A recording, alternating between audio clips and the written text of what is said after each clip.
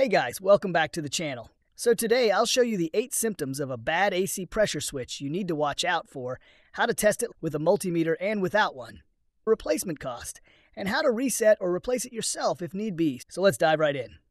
So where is the AC pressure switch located? The AC pressure switch is typically located in one of the following areas, depending on the vehicle make and model. 1. On the high pressure AC line, commonly found along the aluminum AC lines, especially near the firewall in the engine bay. 2. Near the AC compressor, sometimes mounted directly on or near the compressor unit itself. 3. On the AC dryer or accumulator. In some vehicles, you'll find the switch attached to the dryer or accumulator canister, which is part of the AC system's refrigerant storage. 4. Behind the radiator fan assembly.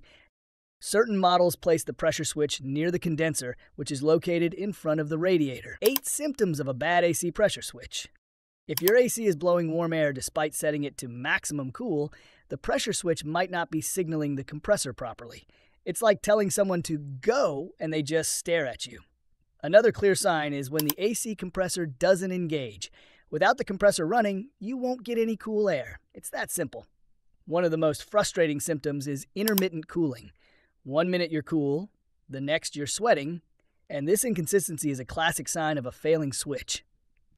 If your AC randomly shuts off while you're driving, it's likely that the pressure switch is sending false signals, causing the system to turn off to prevent damage, or it's simply failing.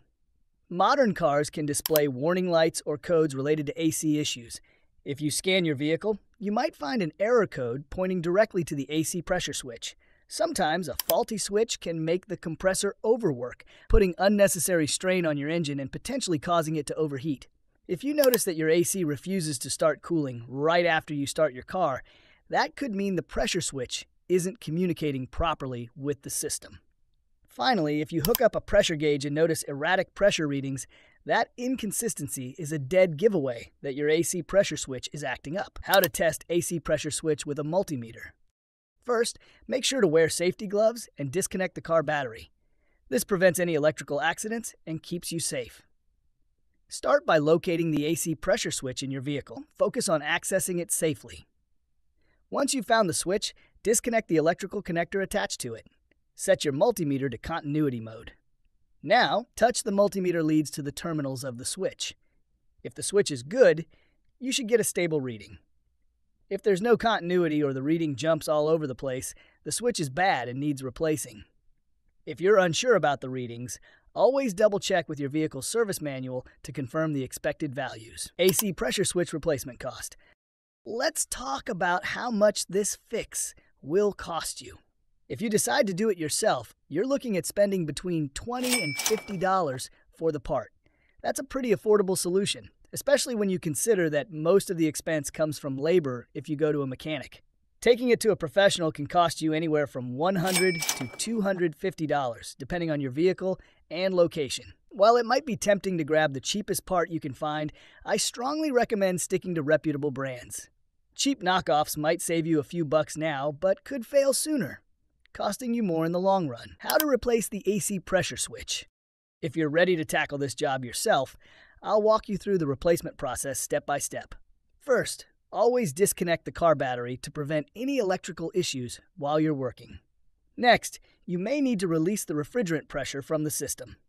Be cautious. Releasing refrigerant can be dangerous and may be subject to local environmental regulations. Once you've ensured the system is safe to work on, locate the AC pressure switch and use the appropriate wrench to carefully remove it. Some models will have a clip holding it in place, so be prepared to release that as well. Before installing the new switch, inspect the O-rings and replace them if necessary. Lightly lubricating the new O-rings can help ensure a proper seal and prevent leaks. Hand thread the new switch into place to avoid cross-threading, then use your wrench to tighten it snugly. Don't over-tighten, you don't want to damage the threads. Reconnect the electrical connector and any components you removed to access the switch. Finally, reconnect the battery and test your AC to see if it's working properly. How to reset AC pressure switch. Sometimes you don't need to replace the switch. A simple reset might solve the problem. There are 2 easy methods you can try. The first is to perform a battery disconnect reset. Start by disconnecting the battery terminals and leave them disconnected for 10 to 15 minutes. This gives the vehicle's electronic systems time to reset. After reconnecting the battery, turn on your car and test the AC. If the issue was just a glitch, this method should fix it. The second method involves using an OBD2 scanner to clear error codes. Plug the scanner into your vehicle's diagnostic port, scan for error codes, and look for any related to the AC system. If you find codes linked to the pressure switch, clear them with the scanner. Start the car afterward to check if your AC is functioning correctly. If resetting doesn't solve the problem, then the switch is likely faulty and should be replaced. If you found this video helpful, smash that like button, subscribe to the channel, and drop your questions in the comments. I will try and respond to everyone.